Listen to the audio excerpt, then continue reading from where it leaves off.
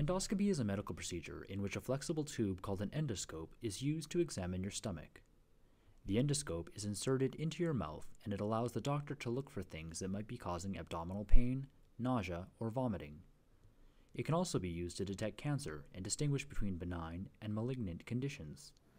So this is a gastroscope or an endoscope, and this is what we use to examine people's stomach and the upper intestinal tract.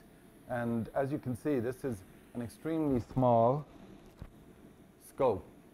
It's about the size of a big thick piece of spaghetti. And it has a light on the end, which you can probably see. And we can see right through it because at the tip of this is a camera. In this video, Dr. Xander Van Zaten, Director of Gastroenterology at the University of Alberta, will help to explain a little bit more about endoscopy. He has also volunteered to undergo the procedure to give you a better idea of what's involved. Endoscopy is open to all participants aged 15 and older. Participants don't need to have H. pylori infection or digestive symptoms, and they don't need to have a previous urea breath test. A pre-endoscopy questionnaire will be used to collect information on participants' medical history, medication allergy, and current medications they are taking.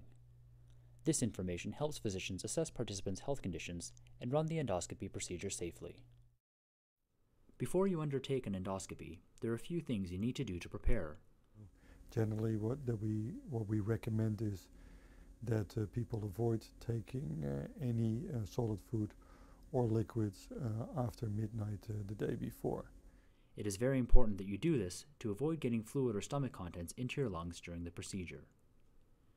On the day of your endoscopy, you cannot eat or drink before the procedure. If you are taking regular medication, you can take it with a small sip of water. Be sure to bring all of your medication with you to the health center when you go for your endoscopy. Endoscopy is a procedure that lasts about 5 minutes. Once it is time for the procedure, you will be either drink or have a local anesthetic sprayed in your throat before the endoscopy begins.